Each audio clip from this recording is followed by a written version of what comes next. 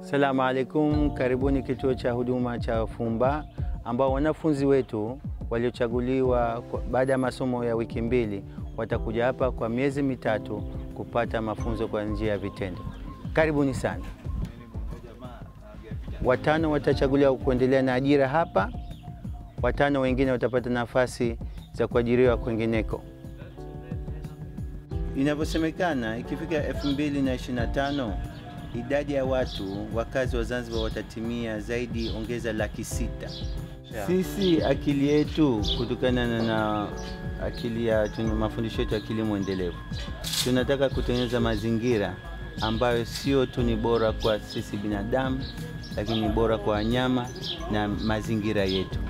Kwa hiyo kimsingi sisi ni wafuasi wa kauli ambayo inasema tunajali ardhi, tunajali watu na tunajali mgawanyo wa watu. Kwa hiyo tabaka zitakuwa zinawiana. This is our Fumba Town Service Center. From here we are developing the landscape plus all the services including composting, waste management, taking care of the water and maintaining the landscape of Fumba Town development. As you see, we are on 1 square kilometer of land. We're going to build 1,700 homes.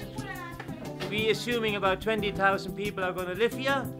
This is our seed drying cabinet. Here we're collecting all indigenous species of seeds. We dry them. It's very simple. It can be multiplied and copied.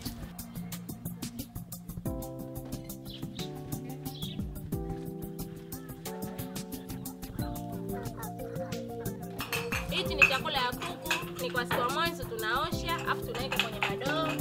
Na hii hapa ni siku ya pili ambayo tumeosha, inakuwa kama hivi. Ni nzuri kwa kuku, inawapa chakula, hata afya yake ni nzuri.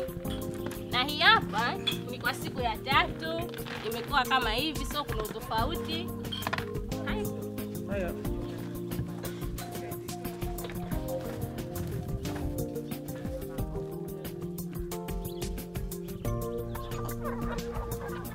Kuna dawa maalum za kuku kwa ajili ya kuzuia maradhi, magonjwa ambayo yanaambukiza.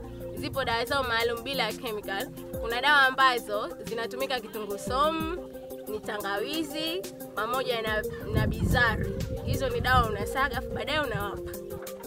Vile vile tumetengeza banda letu kwa kutumia material ambayo ni mazuri sana.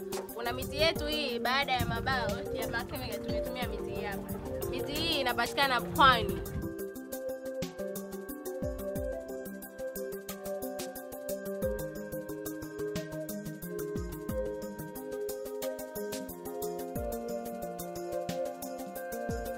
Two of these major problems are the loss of biodiversity and the issue of climate change.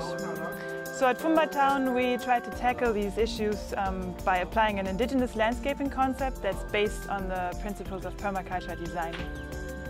And our goal is to establish an ecosystem for the city that has an increased amount of biodiversity as to what was there before, and to deliver many ecosystem services.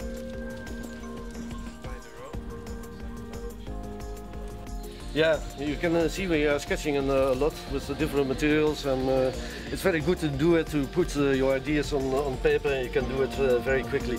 And after that we put it in the computer and work it out. Yeah, tunatengeneza ramani ambayo ramani hii itakayokuwa inaonesha eneo la Fumba pale, eneo ambalo tutakalokuwa tunaonesha masuala parking pamoja na nyumba, lakini vile vile eneo hili ndilo ambalo litakalokuwa linaonesha baadaye tutakuwa tunaingiza kompyuta, basi tumeisha.